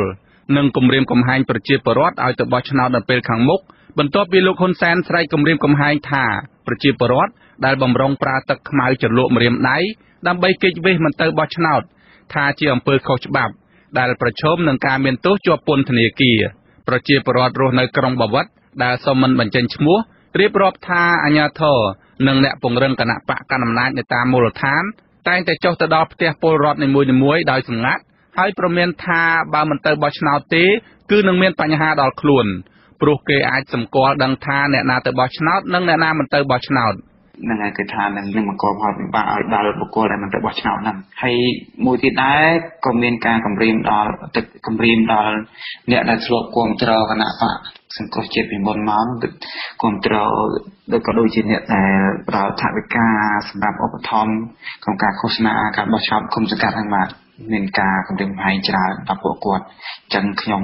មានការព្រួយបារម្ភដែរតែជាប្រជាពលរដ្ឋឆ្លុតត្រង់ហើយត្រូវគេគម្រាមកំហែងអញ្ចឹងសមាជិកគណៈបកសង្គ្រោះជាតិប្រចាំខេត្តស្វាយរៀងលោកសុនមករាឲ្យអាស៊ីសេរីដឹងថាការដើរគម្រាមកំហែងឲ្យពលរដ្ឋទៅបោះឆ្នោតនេះគឺកើតមាននៅគ្រប់ទីកន្លែងលោកថាវាមិនមានអ្វីចម្លែកនោះទេព្រោះថាលោកហ៊ុនសែនក៏គម្រាមកំហែងពលរដ្ឋហើយការបោះឆ្នោតកន្លងមកក៏មានការគម្រាមកំហែងពលរដ្ឋដែរប៉ុន្តែទោះជាយ៉ាងណាក្តីពលរដ្ឋនៅតែមិនទៅបោះឆ្នោតដដែលព្រោះពួកគេដឹងថាពលរដ្ឋមានសិទ្ធិជ្រើសរើសអ្នកដឹកនាំនិងគណៈបកនយោបាយណាដែលខ្លួនស្រឡាញ់ទោះបីមានការគម្រាមកំហែងទោះបីធ្វើទុកបុកម្នេញមកលើរូបខ្ញុំយ៉ាងណាក៏ដោយក៏សម្រាប់ខ្ញុំផ្ទាល់គឺខ្ញុំមិនទៅទទួលស្គាល់ចូលរួមក្នុងការបោះឆ្នោតជាដាច់ខាតហើយគ្មានត្រូវខ្លាចត្រូវខ្វល់ពីអាជ្ញាធរត្រូវគម្រាមកំហែងខ្ញុំពេលគ្មានស្នាមមេដៃឬមានស្នាមមេដៃអីទេពីព្រោះគឺរូបខ្ញុំផ្ទាល់គឺខ្ញុំបានដឹងជាក់ស្ដែងការពិតរដ្ឋាភិបាលសពថ្ងៃវាមិនមែនស្របទៅនឹងច្បាប់លទ្ធិប្រជាធិបតេយ្យគឺប្រើច្បាប់ផ្ទុយពីនៃរដ្ឋធម្មនុញ្ញអាស៊ីសេរីមិនទាន់អាចតាក់ទងទៅអាជ្ញាធរក្នុងខេត្តស្វាយរៀងដើម្បីឆ្លើយតបចំពោះការចោទប្រកាន់ពីប្រជាពលរដ្ឋបានទេនៅថ្ងៃទី1មិថុនាមន្ត្រីស៊ើបអង្កេតជាន់ខ្ពស់អង្គការ Confrel លោកកនសវាងមានប្រសាសន៍ថាប្រជាពលរដ្ឋគ្រប់រូបមានសិទ្ធិជ្រើសរើសមេដឹកនាំដែលខ្លួនស្រឡាញ់ពេញចិត្តលោកបន្តថាពលរដ្ឋមានសិទ្ធិទៅបោះឆ្នោតនិងមានសិទ្ធិមិនទៅបោះឆ្នោតដូច្នេះអាជ្ញាធរមិនត្រូវគំរាមកំហែងពលរដ្ឋនិងដាក់ទោសប្រជាពលរដ្ឋបានឡើយបើវាជាការពិតវាជារឿងមួយដែល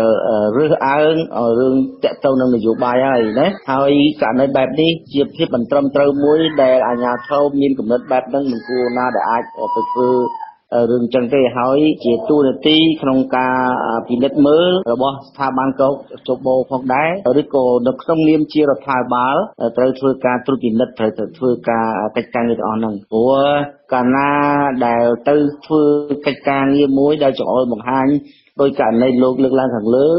វាជាករណីដែលគេហៅរឿងអាងផ្នែកនយោបាយហើយជារឿងមួយដែលគម្រាមកំហែងទៅដល់សិទ្ធិសេរីភាពរបស់ប្រជាពលរដ្ឋហើយចំណុចនេះគឺជាចំណុចមួយដែលត្រូវហាមឃាត់ពីអាជ្ញាធរណាមិនអាព្រោះទូរនទីអាជ្ញាធរជាទូរនទីក្នុងនាមជាអព្យាក្រឹតមិនអាចទៅធ្វើកិច្ចការងារដែលជាកិច្ចការងារគម្រាមកំហែងដល់ប្រជាពលរដ្ឋបែបនឹងបានទេបាទអនុប្រធានគណៈបកសង្គ្រោះជាតិលោកអេងឆៃអៀងបានសរសេរសារបង្ហោះលើ Facebook របស់លោកថារបបលោកហ៊ុនសែនកំពុងតែភ័យខ្លួនឯងខ្លាចប្រជាពលរដ្ឋមិនទៅបោះឆ្នោតនិងខ្លាចមិនមានការទទួលស្គាល់ពីអន្តរជាតិក្រោយពីរបបលោកហ៊ុនសែនរំលាយគណៈបកសង្គ្រោះជាតិមិនឲ្យចូលរួមការបោះឆ្នោតអាណត្តិទី6នេះថ្នាក់ដឹកនាំគណៈបកសង្គ្រោះជាតិដែលភៀសខ្លួនទៅក្រៅប្រទេសតែងតែអំពាវនាវឲ្យប្រជាពលរដ្ឋកុំទៅចូលរួមបោះឆ្នោតនៅថ្ងៃទី29កក្កដាខាងមុខឲ្យសោះដើម្បីឲ្យការបោះឆ្នោតនៅពេលខាងមុខគ្មានការទទួលស្គាល់ពីសហគមន៍អន្តរជាតិពួកគេថាដើម្បីផ្លាស់ប្ដូរមេដឹកនាំផ្ដាច់ការរបបលោកហ៊ុនសែនបានមានតែប្រជាពលរដ្ឋត្រូវងើបឈរឡើងទាំងអស់គ្នាដើម្បីទប់ទល់នឹងអំណាចផ្ដាច់ការដែលបំផ្លាញប្រជាធិបតេយ្យនៅកម្ពុជាចំណែកអ្នកគាំទ្រគណៈបកប្រឆាំងក៏បានបង្ហោះសារតាម Facebook ដែរដោយធ្វើយុទ្ធនាការមិនទៅចូលរួមបោះឆ្នោតនៅពេលខាងមុខដោយអ្នកខ្លះថាថ្ងៃបោះឆ្នោតសុកចិត្តដេកផ្ទះឈ្នះឯងនិងអ្នកខ្លះទៀតថាមិនដឹងទៅបោះឆ្នោតធ្វើអ្វីបើគ្មានគណៈបកដែលខ្លួនពេញចិត្តជាដើមខ្ញុំបាទវ៉ែនសុមេតអាស៊ីសេរីពីរដ្ឋធានីវ៉ាស៊ីនតោនលោកនាងទៅបានស្ដាប់ព័ត៌មានប្រចាំថ្ងៃរបស់វិទ្យុអាស៊ីសេរីដែលរៀបចំជូននៅខ្ញុំបាទហេងសកលពីរដ្ឋធានី Washington សហរដ្ឋអាមេរិកសូមលោកនាងរងចាំស្ដាប់សេចក្តីរាយការណ៍ផ្សេងៗនៃកម្មវិធីផ្សាយរបស់យើងនាពេលបន្តិចទៀតនេះ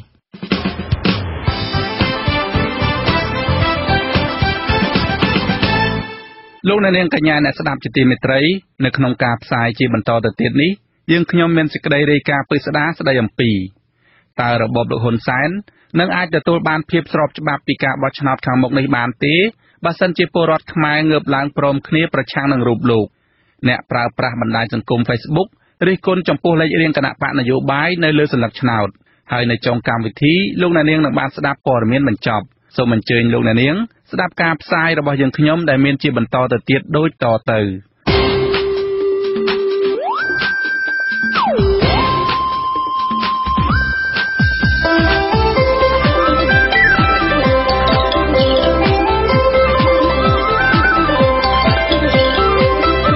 សេចក្តីរាយការណ៍ពិស្ដារ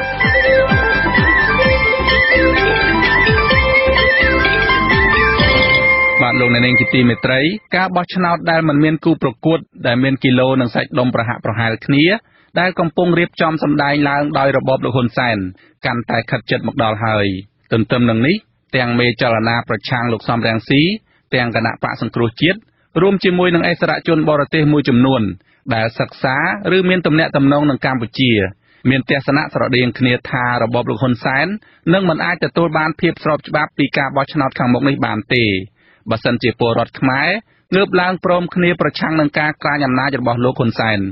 បាទពីរដ្ឋធានី Washington លោកជុនច័ន្ទបុតរាយការណ៍ព័ត៌មាននេះប្រទេសកម្ពុជាដែលមានពលរដ្ឋស្លូតត្រង់មានខឿនវប្បធម៌អរិយធម៌រុងរឿង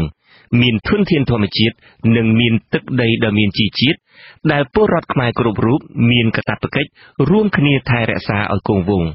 ក៏ប៉ុន្តែនៅកម្ពុជាក៏មានការក្តោបក្តាប់កេងយកប្រយោជន៍ភោគទ្រព្យគេពីដូនតាទាំងនេះសម្រាប់គ្រួសារនិងបកពួករបស់មនុស្សមានអំណាចមួយក្រុមនិងមានវិបត្តិសង្គមជាច្រើនទៀតដែលពលរដ្ឋមានកាតព្វកិច្ចរួមគ្នាងើបតតាំងជំរុញឲ្យមានការផ្លាស់ប្ដូរជាវិជ្ជមានដែរសហគមន៍អន្តរជាតិនិងប្រទេសដែលមានសមានចិត្តចំពោះប្រទេសកម្ពុជានិងប្រជាជាតិខ្មែរតែងតែរិះរកវិធីអន្តរាគមន៍ជួយយឹតយោងប្រទេសកម្ពុជាឲ្យមានប្រជាធិបតេយ្យនិងមានការអភិវឌ្ឍត្រឹមត្រូវជាប្រយោជន៍ដល់ពលរដ្ឋគ្រប់រូបទោះជាយ៉ាងណាក៏ដោយអ្នកដែលតាមដានស្ថានភាពនៅប្រទេសកម្ពុជាមានទស្សនៈថាអន្តរាគមន៍ពីមជ្ឈដ្ឋានខាងក្រៅមិនថិតថេរនិងមិនមានប្រសិទ្ធភាពយូរអង្វែងឡើយជាពិសេសនៅក្នុងបរិបទពិភពលោកមួយ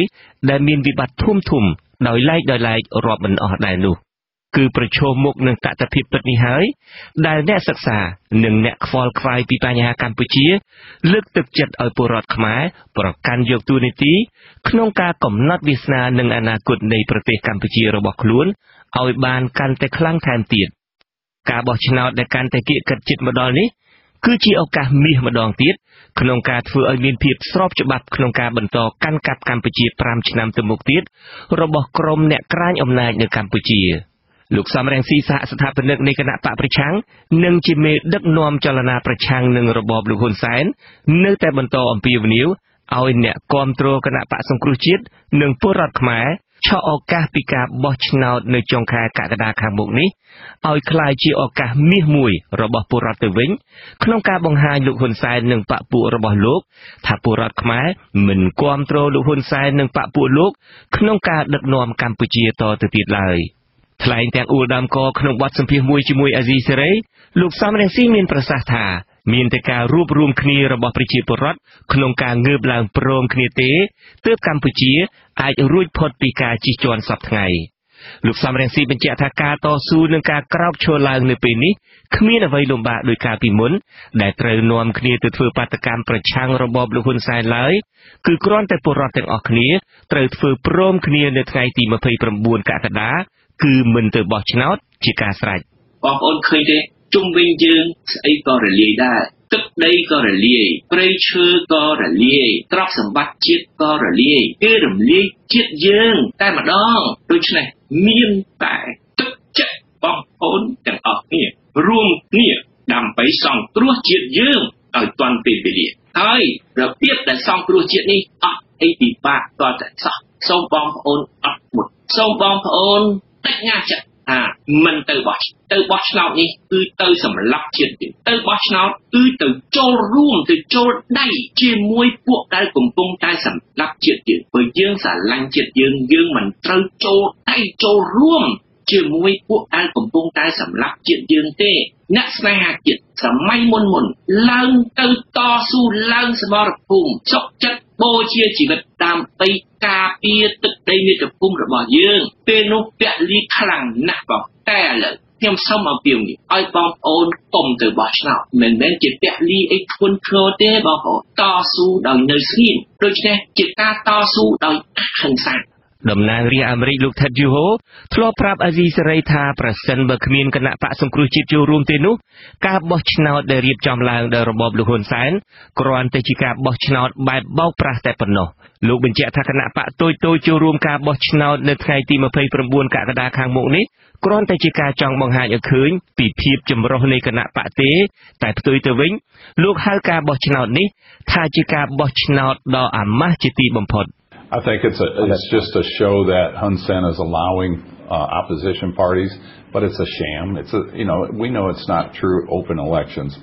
ខ្ញុំគិតថាគ្រាន់តែជាការអួតអាងរបស់លោកហ៊ុនសែនតែប៉ុណ្ណោះដែលបើកឲ្យមានគណៈបកផ្សេងទៀតចូលរួមការបោះឆ្នោតក៏ប៉ុន្តែវាជាការបោះឆ្នោតដ៏អាម៉ាស់ជាទីបំផុតយើងដឹងហើយថាការបោះឆ្នោតនោះជាការបោះឆ្នោតคล้ายៗដោយសារតែរបបក្រុងភ្នំពេញបានរំលាយគណៈបកប្រឆាំងដ៏ធំដែលមានអាសនៈជាច្រើននៅក្នុងរដ្ឋសភា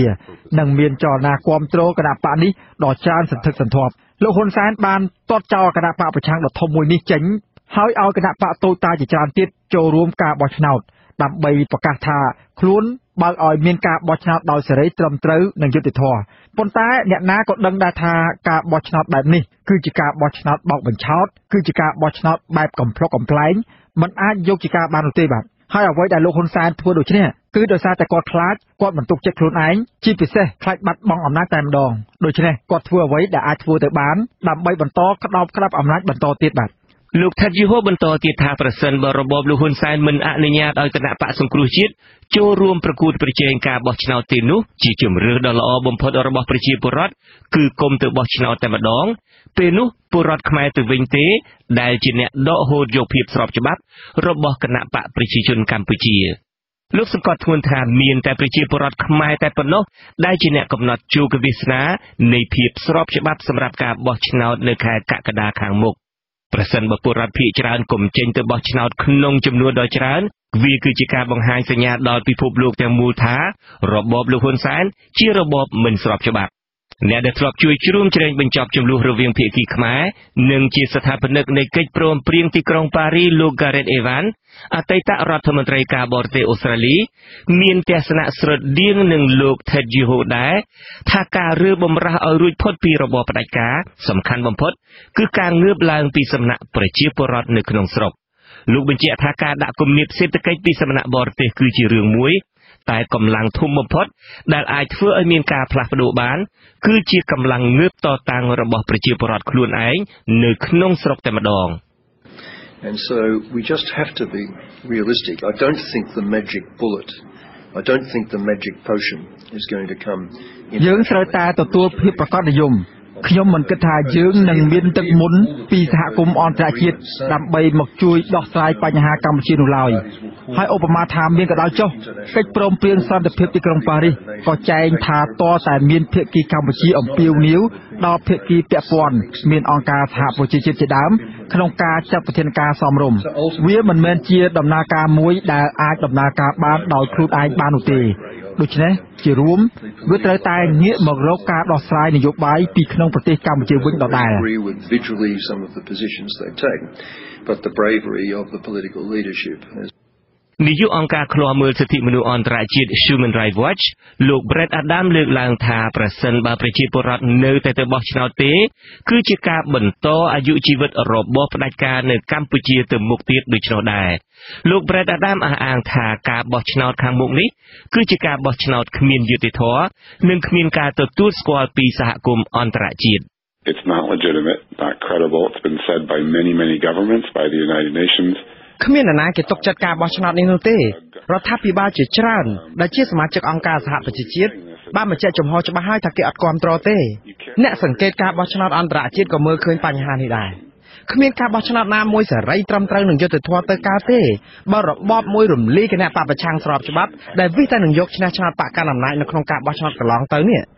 យុត្តិធម៌យ៉ាងម៉េចបើមេដឹកនាំបកប្រឆាំងត្រូវនិរទេសខ្លួនលោកកម្មសខាជាប់ពន្ធនាគារគឺសុទ្ធតែកើតឡើងដោយការចាប់ប្រកាន់គ្មានមូលដ្ឋានដែលគេប្រឌិតឡើងទាំងអស់យុត្តិធម៌យ៉ាងម៉េចបើរបបនេះបញ្ជាលើប្រព័ន្ធផ្សព្វផ្សាយទាំងស្រុងនិងប្រើមន្ត្រីនគរបាលនិងតុលាការដើម្បីប្រយោជន៍នយោបាយរបស់បកកណ្ដាលអំណាចបែបនេះនោះ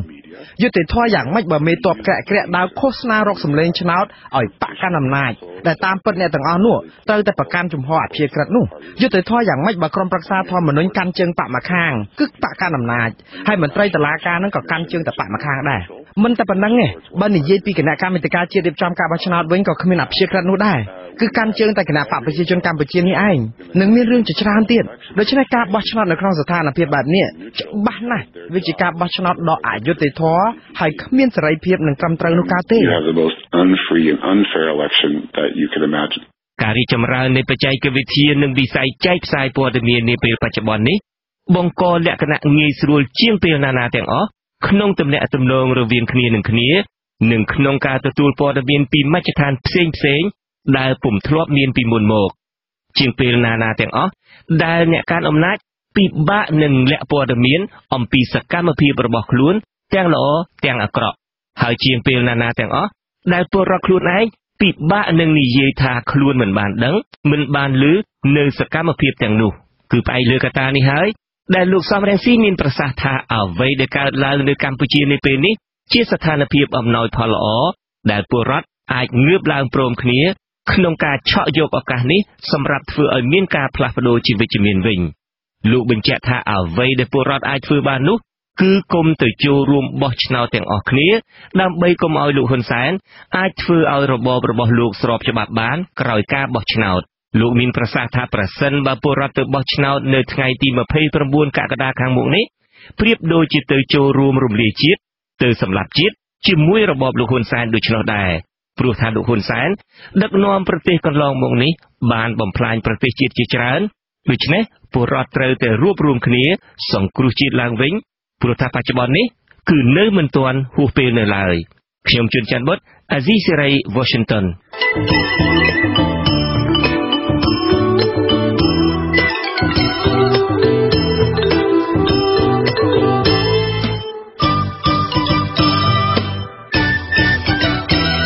លោកអ្នកនាងជាទីមេត្រី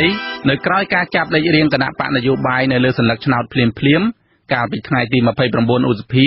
ម្ចាស់ករណី Facebook បានសរសេរសាររិះគន់ឬ comment ទៅលើលេខរៀងរបស់គណៈបកមួយចំនួននៅលើសញ្ញាឆ្នោតលេខរៀងដែលមានការរិះគន់ផងសរសើរផងព្រមទាំងចំអកចំអន់បន្ទោសបង្អាប់ច្រើនជាងគេនោះគឺលេខ20ដែលជាលេខរៀងសម្គាល់របស់គណៈបកប្រជាជនកម្ពុជា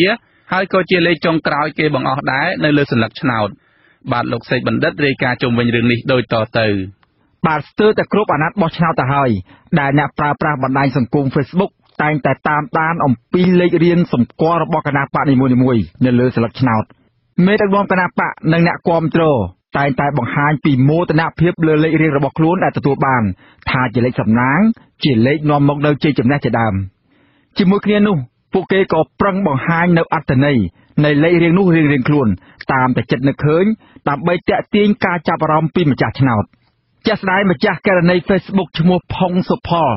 ដែលទំនងជាអ្នកគាំទ្រឬក៏ជាមន្ត្រីរបស់គណបកប្រជាជនកម្ពុជាផងនោះក៏មិនដឹងបានសរសេរថាគណបកប្រជាជនកម្ពុជាមានលេខរៀងទី20គឺជាកូនពៅស្របនឹងឆ្នាំនេះទេវតាក៏ជាកូនពៅដែរម្ចាស់ករណី Facebook ដដែលបានសរសេរទៀតថាអ្វីដែលអស្ចារ្យបំផុតនោះឆ្នាំនេះគឺជាខួបទី20ឆ្នាំគឺពីឆ្នាំ1998ដល់ឆ្នាំ2018នៃការអនុវត្តនូវគោលនយោបាយឈ្នះឈ្នះរបស់លោកហ៊ុនសែនក្នុងការបង្រួបបង្រួមជាតិងាយចំណានណាស់ងាយរកណាស់នៅពេលគូសសញ្ញាឆ្នោត Facebook ឈ្មោះដាវីជុំសរសេរតបថាពាក្យចាស់លោកពោលថាកូនពៅទ្រព្យសម្បត្តិមូលតែម្ដង Facebook មួយទៀតឈ្មោះប៊ូថារិនសរសេរថាលេខនេះជាលេខមានតម្លៃហើយមិនមែនជាការចែកដន្យទេជាលេខរបស់ទេវតាប្រទានចំណែកម្ចាស់ករណី Facebook ដែលមិនចូលចិត្តគណៈបកដែលកាន់អំណាចជាង30ឆ្នាំមកហើយនោះនិងអ្នកនិយមកណ្ដាលមិនទុកឲ្យមេដឹកនាំឬមន្ត្រីគណៈបកលេខ20នេះអួតអាងសាច់តែអំពើចិត្តនោះទេពួកគេបានសរសេរឬខមមិនតបភ្លាមដោយសរសេរចំអកនិងផ្ដល់នៅអត្ថន័យផ្ទុយទៅវិញចំពោះលេខ20នេះម្ចាស់ករណី Facebook ឈ្មោះងួនឈ្មោះបានសរសេរថាលេខ20គឺភ័យនឹងអន្តរជាតិមិនទទួលស្គាល់បើសិនជាគណៈបកនេះឈ្នះឆ្នោត Facebook ឈ្មោះ Witway បានសរសេរដែរថាបកច្រើនម្លឹងខ្ញុំបោះឲ្យទាំងអស់ឲ្យជាប់ជានាយករដ្ឋមន្ត្រីទាំង20រូបតែម្ដងទៅចំណែកឈ្មោះ Sophie Anderson សរសេរថាលេខ20គឺភ័យតែម្ដងហើយលេខចុងពោលគេហ្នឹងគឺចុងក្រោយនៃជីវិតរបស់ CPP ឬគណៈបកប្រជាជនកម្ពុជាតែម្ដងបាទរីឯ Facebook ឈ្មោះ Souvenir បានសរសេរបែបកំណាព្យកាបឃ្លោងថា CPP បានតារាងគឺលេខ20នាំចង្រៃចូលនគរវឹកវរដល់ប្រជារាស្ត្រអស់ដីធ្លីយាយីដល់ប្រជាពលរដ្ឋធ្វើឲ្យក្រីក្រតចំនួនចំណែកម្ចាស់ Facebook រិះគន់លើលេខ20ដែលខ្ញុំបានដកស្រង់យកមកចុងក្រោយនេះឈ្មោះចិត្តកូនប្រុសគាត់សរសេរពីការពិបាកលើកដៃលើកជើងបង្ហាញនៅពេលថតរូបម្ដងព្រោះលេខ20ច្រើនពេកបើថត selfie វិញគ្មានដៃជើងគ្រប់តែម្ដងដោយសារតែដៃម្ខាងនោះជាប់កាន់ទូរស័ព្ទទៅហើយបាទចំណែកគណៈបកសម្ព័ន្ធដើម្បីប្រជាធិបតេយ្យ LDP របស់លោកខឹមវាសនាវិញគណៈបកនេះអ្នកខ្លះនិយមហៅថាគណៈបកជួងឬបកកណ្ដឹងទទួលបានលេខរៀងទី10នៅលើសន្លឹកឆ្នោតគណៈបកនេះមិនសូវជាមានការចាប់អារម្មណ៍សរសើរឬក៏រិះគន់បង្អាប់ប្រមាណទេពីម្ចាស់ករណី Facebook នោះម្ចាស់ករណី Facebook ម្នាក់ឈ្មោះវ៉ាន់ឆៃ LDP បានសរសេរថាគណៈបករបស់ពួកយើងទាំងអស់គ្នាមានលេខរៀងទី10ពួកយើងទៅបោះឆ្នោតទាំងអស់គ្នាដើម្បីប្រទេសពួកយើងដើម្បីសុបិនរួមរបស់ពួកយើងគឺមាតុភូមិតែមួយដែលពួកយើងរស់នៅដោយស្មើភាពគ្នាក្នុងភាពជាម្ចាស់បាទឆ្លើយតបនឹងសារនេះម្ចាស់ Facebook ឈ្មោះចិនដាពៅបានខមមិនសើចមកទៅវិញថាចាប់ចំលេខហ្នឹងត្រូវហ្មងអា10គត់ចំណែកម្ចាស់ Facebook ឈ្មោះលឹកស៊ីញ៉ាបានសរសេរសើចចំអកឲ្យបាក់ជួងដែរថា10ឆ្នាំហើយពូអត់បានមួយក្អីផងហ្នឹងបើពេលនេះបានខ្លះប្រហែលជាលោកចុចព្រោះពូកែជាលេខ1នៅក្នុងប្រទេសកម្ពុជាចំណែកគណៈបកប្រជាធិបតេយ្យមូលដ្ឋាន GDP វិញដែលជាបកបង្កើតឡើងដោយបញ្ញវន្តមួយក្រុមហើយដែលទើបនឹងចូលប្រឡូកនៅក្នុងឆាកនយោបាយថ្មីថ្មោងក្នុងអាណត្តិទី6នេះបានទទួលលេខរៀងទី7ដែលជាលេខរៀងចាស់របស់គណៈបកសង្គ្រោះជាតិកាលពីអាណត្តិមុនឆ្នាំ2013នោះក៏មិនសូវមានការចាប់អារម្មណ៍ច្រើនប៉ុន្មានដែរអគ្គលេខាធិការនិងជាអ្នកនាំពាក្យគណៈបកលោកសាមអ៊ីនបានសរសេរនៅលើ Facebook របស់លោកក្រោយទទួលបានលេខរៀងសម្គាល់គណៈបកភ្លាមថាស្មារតីលេខ7រស់ឡើងវិញលោកសរសេរទៀតថាលេខ7អ្នកខ្លះថាលៀបអ្នកខ្លះថាគ្រោះកាចសម្រាប់លោកផ្ទាល់យល់ថាលេខ7គ្រាន់តែជាលេខសម្គាល់មួយប៉ុណ្ណោះក៏ប៉ុន្តែបើគេគិតភ្ជាប់អនុស្សាវរីយ៍ជាមួយការបោះឆ្នោតឆ្នាំ2013លេខ7គឺតំណាងឲ្យស្មារតីរបស់ប្រជាពលរដ្ឋដែលចង់បានការផ្លាស់ប្ដូរលោកអះអាងថាអង្ការនោះ លោកក៏ស្ថិតនៅក្នុងចំណោមអ្នកស្រឡាញ់លេខ7ដែរពីព្រោះលោកចង់បានការផ្លាស់ប្ដូរក៏ប៉ុន្តែម្ចាស់ Facebook ឈ្មោះជុំវឿងបានរិះគន់ថាលេខ7ថ្មីខុសពីលេខ7ចាស់ឆ្ងាយណាស់មួយស្មើនឹង1លានឯណោះបាទចំណែកលេខរៀងរបស់គណៈបកនយោបាយចំនួន17ផ្សេងទៀតដែលលោកសំរងស៊ីប្រធានចលនាសង្គ្រោះជាតិតែងតែហៅថាជាបករណបឬបកអំពិលអំពែងនោះមិនសូវជាមានការចាប់អារម្មណ៍សរសើរឬក៏រិះគន់បង្អាប់ប៉ុន្មានពីម្ចាស់ករណី Facebook ដែលគួរឲ្យចាប់អារម្មណ៍ប៉ុន្មាននោះទេ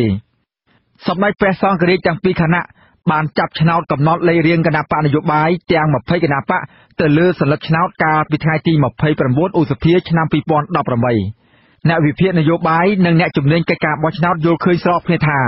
ការចាប់លេខរៀងគណៈបកនយោបាយនេះគ្រាន់តែជាការអនុវត្តនីតិវិធីរបស់គោចបប៉ុណ្ណោះមិនមានអ្វីគួរឲ្យចាប់អារម្មណ៍ខ្លាំងនោះទេប៉ុន្តែបញ្ហាសំខាន់គឺអវត្តមានគណៈបកសង្គ្រោះជាតិដែលនឹងធ្វើឲ្យប៉ះពាល់ដល់ទឹកចិត្តអ្នកបោះឆ្នោតជាច្រើនដែលធ្លាប់គាំទ្រគណៈបកមួយនេះការបោះឆ្នោតជ្រើសតាំងតំណាងរាស្ត្រនីតិកាលទី6គ្រោងប្រព្រឹត្តទៅនៅថ្ងៃទី29ខែកក្កដាខាងមុខហើយពលរដ្ឋដែលមានឈ្មោះនៅក្នុងបញ្ជីបោះឆ្នោតរបស់គោចបមានជាង8លាននាក់ខ្ញុំសេកបណ្ឌិតអាស៊ីសេរីពីរដ្ឋធានី Washington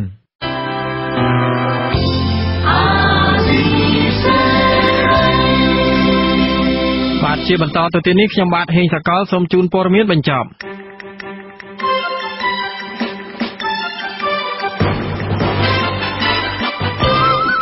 អ្នកនិយមលទ្ធិប្រជាធិបតេយ្យមកពីតាមបណ្ដារដ្ឋនានាកាលពីថ្ងៃសុក្រទី1មិថុនាម្សិលមិញនេះបាននាំគ្នាធ្វើបាតកម្មនៅខាងមុខស្ថានបេសកកម្មអចិន្ត្រៃយ៍របស់ប្រទេសជប៉ុនប្រចាំនៅអង្គការសហប្រជាជាតិក្នុងបូរីញូវយ៉កដើម្បីទាមទារឲ្យរដ្ឋាភិបាលទីក្រុងតូក្យូដកខ្លួនចេញពីការគាំទ្រដល់ដំណើរការបោះឆ្នោតនៅកម្ពុជាមន្ត្រីឃ្លាំមើលការបោះឆ្នោតជាន់ខ្ពស់នៃអង្គការ Khmer លោកកនសវាងពន្យល់នៅលើ Facebook របស់លោកកាលពីថ្ងៃទី1មិថុនាម្សិលមិញថាការលើកឡើងថាអាជ្ញាធរនឹងទៅពិនិត្យបញ្ជីឈ្មោះបោះឆ្នោតក្រោយការបោះឆ្នោតរួចនោះដើម្បីឲ្យបានដឹងថាពលរដ្ឋណាមិនទៅបោះឆ្នោតឬបានទៅបោះឆ្នោតនោះជារឿងភូតកុហកនិងប្រឆាចពីច្បាប់បោះឆ្នោតទាំងស្រុង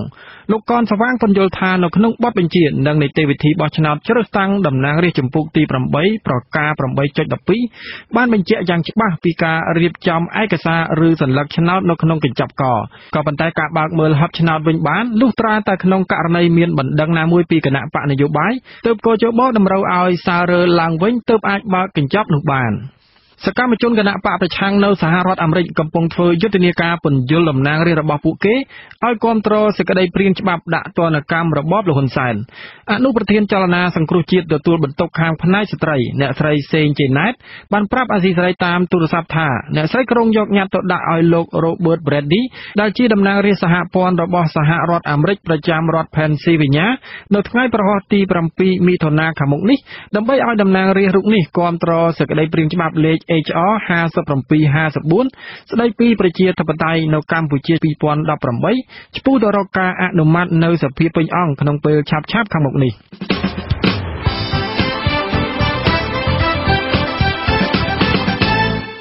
លោកអ្នកនាងកញ្ញាអ្នកស្ដាប់ជាទីមេត្រី